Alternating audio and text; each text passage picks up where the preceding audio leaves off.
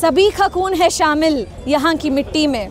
मुस्लिम, हिंदू, ईसाई, क्रिस्तवर, सभी का खून है शामिल यहाँ की मिट्टी में. किसी का बाप का हिंदुस्तान थोड़ी है. Don't ever think that it's somebody else's India. This is ours and we have all rights to be here and all rights to be with our freedom of wearing anything we want.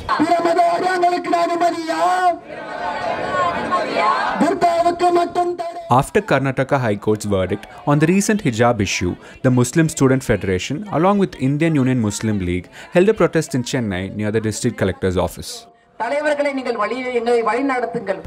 the issue came that Sikh people, wearing the turban, they allowed that one, And all the religions have their rights to practice and how to live, But only this hijab issue, why they are taking this issue?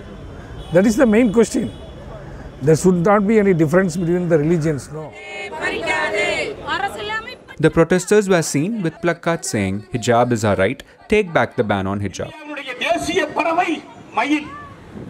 It's devastating as a youth, as a hijabi, as a youngster and an activist myself. It's truly heartbreaking to see my country, the country that I'm so proud of, telling me, taking away my freedom to wear whatever I want. On speaking to Indian Express, Chennai Egmore councillor Fatima Muzaffar stated that it is just a piece of cloth and how it is going to harm anyone.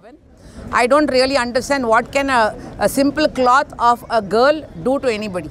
And when the religious identity of all other people are allowed, why a Muslim girl is not allowed to wear a hijab, a simple cloth? I don't think it will be a threat for anybody. And what they wanted was they are ready to wear the uniform. They are wearing the uniform. An additional added cloth to cover their head and their chest. That's the only thing they wanted, which is ensured, which is being emphasized in our Quran.